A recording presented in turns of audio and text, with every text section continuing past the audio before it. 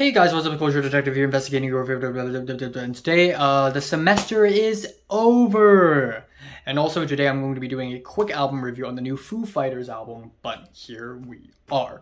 So this is Foo Fighters' 11th studio album. They have been making music for quite some time now, ever since the end of Nirvana, and Dave Grohl and co has created a new band. They have been pumping out music for the last 3 decades. Now, their last few albums have been kind of sleepy, kind of drab, and not really all that interesting, especially with them trying to incorporate a little bit of a dance pop into their music. But lately, we have the passing of drummer Taylor Hawkins, as well as Dave Grohl's mother.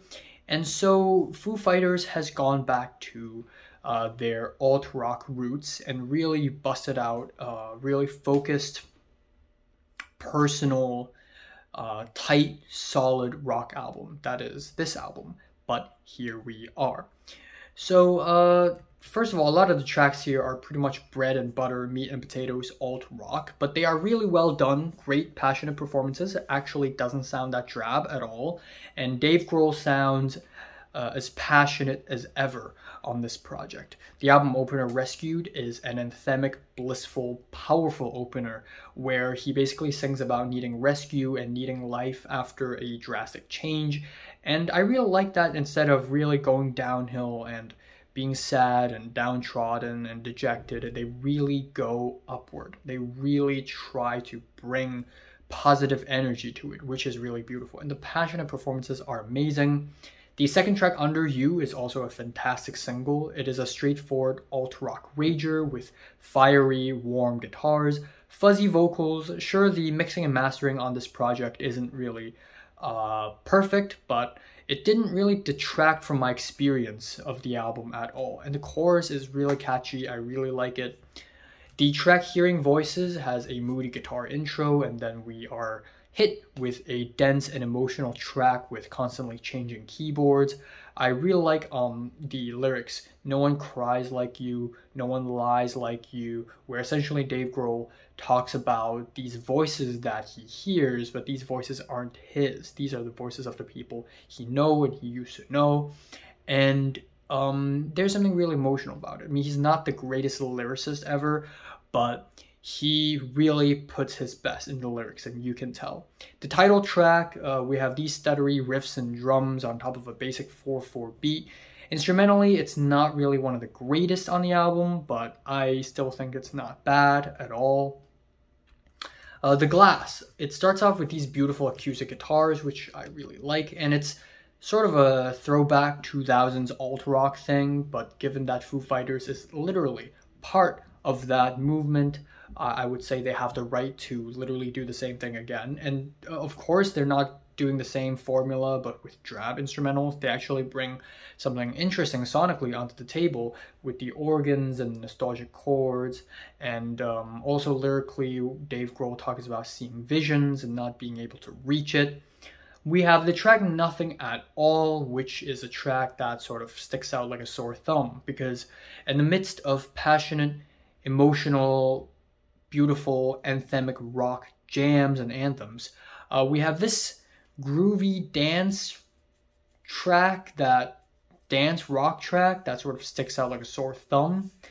And then we have these vocals that are very muffled and high-passed, intentionally so, and the chorus is kind of messy, so not really one of my favorite tracks on the album. But the last leg of the album is really, really great. We have the track Show Me How, which is a fantastic single. This track is a moody and shoegazy track with dreamy and bittersweet chords. Dave Grohl and his own daughter sings in a duet, and it's really nice. It's really personal as well, and lyrically this track really reaches for the stars. It reaches for the afterlife. It's trying to speak to the people in the afterlife. So there's something really beautiful and moving about this track that I really love. Definitely one of the best singles of the year so far. And then Beyond Me starts off with a dejected guitar intro, but once again we have the beautifully bittersweet guitars and chords, and automatically it sounds like an extension of the previous track, and it sort of reaches a climax at the end, and it's really nice. And then lo and behold, we have The Teacher, which is a 10-minute long track. And they pull it off without any multifaceted, flashy prog rock changes. Surely we have some dreamy and sad guitars and some sour instrumentals, and then it builds up to some guitar riffs. It leads to some stripped back guitars, and then it builds up to a climactic explosion. So at the end, it doesn't feel gimmicky that they're doing a 10-minute track. It doesn't feel gimmicky, it doesn't feel flashy, it feels true to itself, it's very grounded.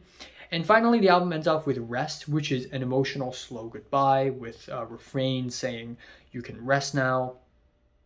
Again, a really beautiful goodbye. Instrumentally, the distortion is a little bit too heavy, but I think with what the band is trying to say on this track, the emotional potency definitely still stands. So yeah, overall, this is a really good album. Instrumentally, it does have some ways to go. Production-wise, it does have room for improvement. But I do think that this is one of the most powerful and moving rock albums of the year, and I'm giving the new Foo Fighters album a strong 7 out of 10. And of course, my roommate has to come back right now. So, have you listened to the new Foo Fighters album? Comments below, let me know, subscribe if you want more, and thanks for watching. I'm really hungry right now. I have to cook myself dinner, otherwise I'm going to die.